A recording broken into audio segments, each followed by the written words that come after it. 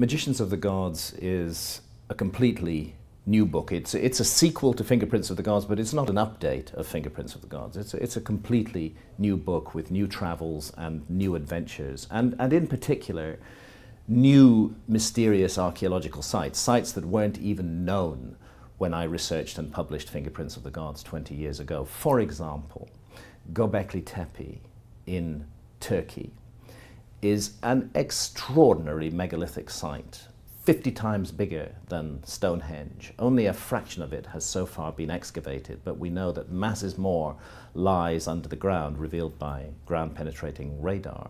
What we're looking at is gigantic megalithic monuments, and our ancestors 12,000 years ago are not supposed to have been able to create things like this. The architectural, the engineering skills, the organization, the management of the labor force, all of that is supposed to have been beyond our ancestors at that time. So it's a very exciting site, and it is by itself rewriting history.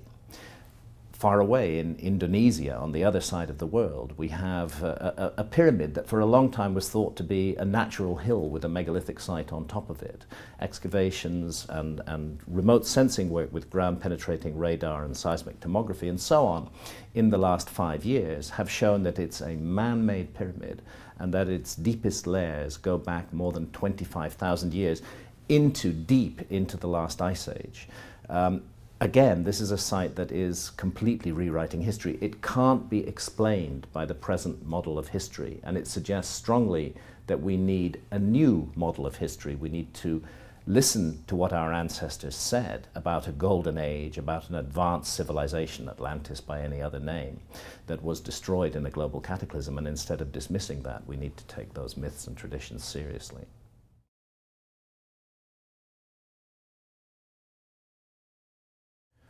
One of the things that has changed since I wrote Fingerprints of the Gods 20 years ago is that today I have a smoking gun.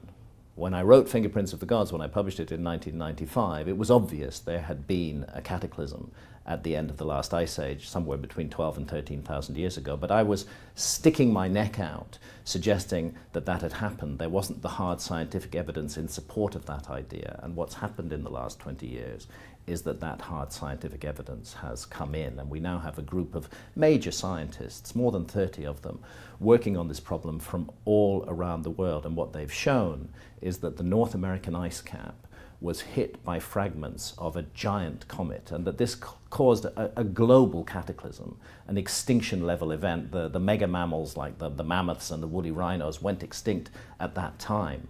And I believe the evidence strongly supports the notion that we lost an advanced civilization at that time, which has been remembered in myths and memories ever since.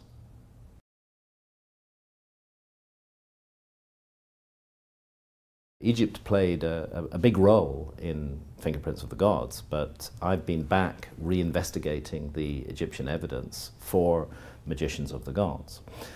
You know, the case that I made in Fingerprints of the Gods, based on the work of Professor Robert Schoch at Boston University and John Anthony West about the age of the Sphinx, was that the Sphinx is more than 12,000 years old, that it bears the characteristic marks of exposure to thousands and thousands of years of heavy rainfall. Now, of course, academic historians at that time said that this must be nonsense. The Sphinx couldn't possibly be 12,000 years old. There was no other major megalithic monument anywhere in the world that was 12,000 years old. Well, now we have Göbekli Tepe in Turkey nearby, which is cut and dried proven to be 12,000 years old, and that changes everything about how we must assess the ancient Egyptian monuments. The ancient Egyptians also preserved records going back thousands of years that speak of a global civilizing mission of people who traveled around the world spreading the benefits of civilization, and I've investigated this mythical material very closely in Magicians of the Gods.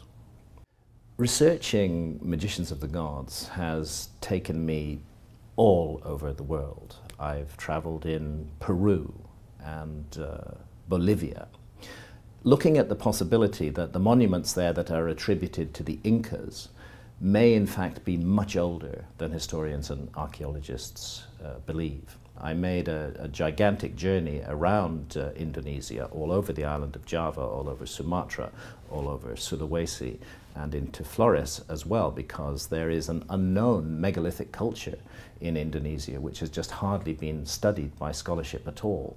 And all the evidence suggests that it too dates back into the last ice age, that it's rewriting history.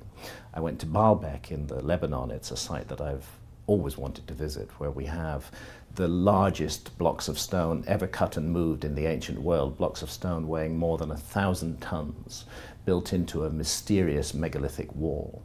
And I've been looking at the evidence that, although much of the site is Roman, that megalithic wall is vastly pre-Roman.